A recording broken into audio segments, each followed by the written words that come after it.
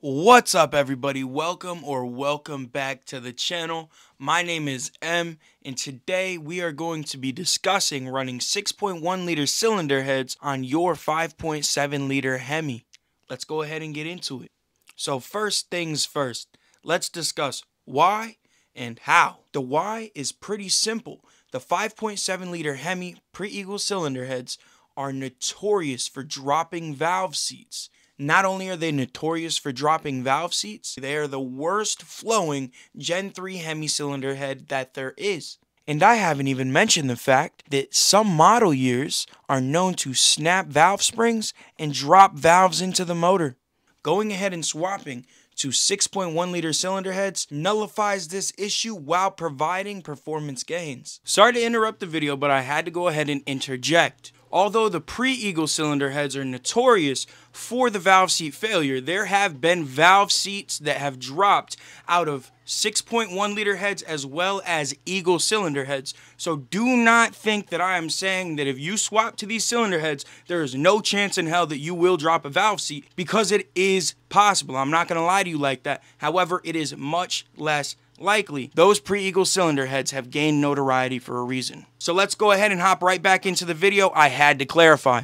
So when running 6.1 liter cylinder heads on a 5.7 liter block, if you use the OEM 5.7 liter gaskets with 6.1 liter push rods, depending on the camshaft and the motor and how much your heads have been decked, you will be sitting right between 10.8 and 11.25 to 1 compression.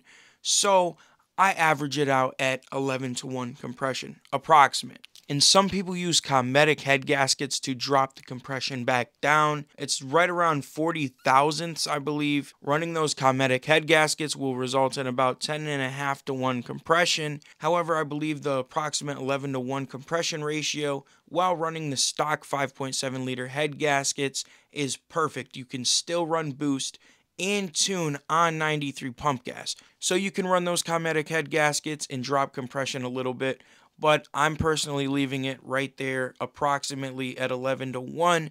I can still boost it, and I don't need to run E85 or anything like that. I don't need meth injection. I'm perfectly fine just running on 93 pump gas. When swapping two 6.1 liter cylinder heads, you will need an intake manifold. You can use an aftermarket intake manifold, or you could use a 6.4 liter intake manifold, 6.1 liter intake manifold, or even an intake manifold off of one of the 2009 and up Eagle 5.7 liter HEMIs.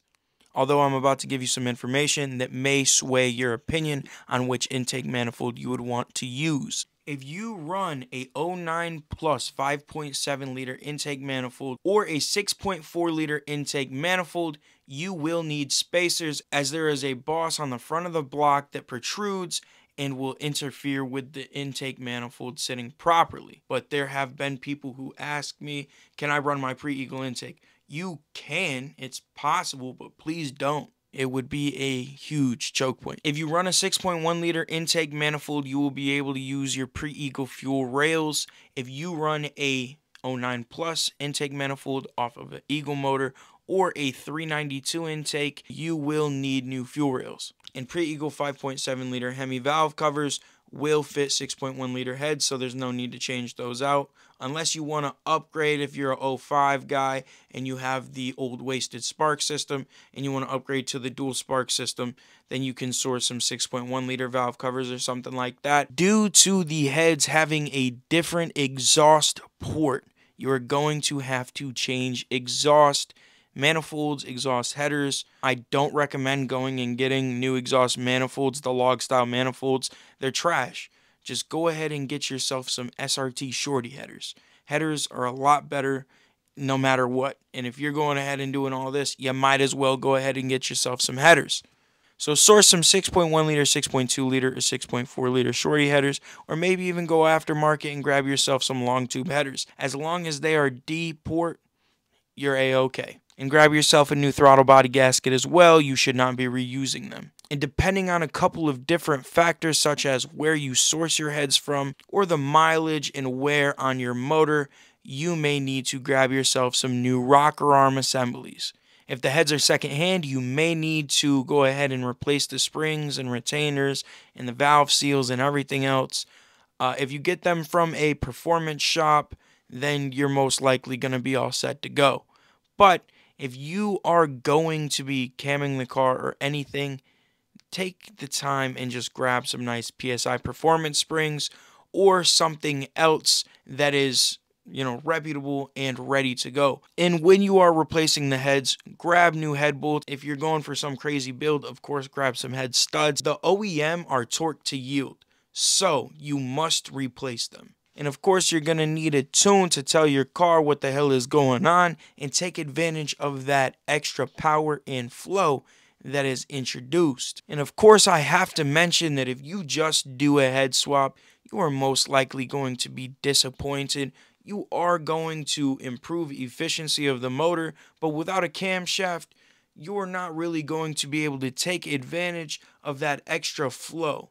So all you're going to get is a compression bump if you don't decide to use some cosmetic head gaskets and bring that compression back down.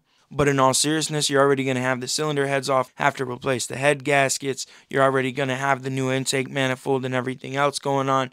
All of these gaskets going into place. You might as well go ahead, pop the old cam out, grab some springs, retainers, the new cam, maybe some non-MDS lifters so you can get yourself a nice cam. Because if you didn't know this, typically the MDS cams are not that intense as the MDS lifters will collapse. So non-MDS cams typically provide more gains and are a bit more rowdy. I hope you have a blessed day. I hope this video was entertaining and I hope you learned something. I hope you consider camming your car, swapping cylinder heads, and stay tuned for the Eagle cylinder head video.